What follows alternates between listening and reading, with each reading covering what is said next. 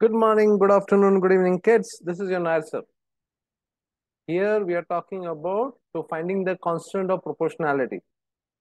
Finding the constant of proportionality, we have been given the equation as y is equal to kx. K is equal to y upon x. Okay.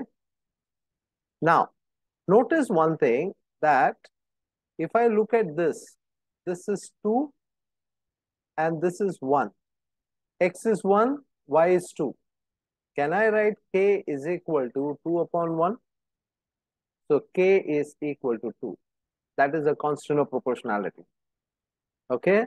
Ping me on my WhatsApp to get the entire worksheet. Do it, send it across, I will correct it for you. Thank you very much for watching. Share it across to your friends. Have a lovely day. Take care.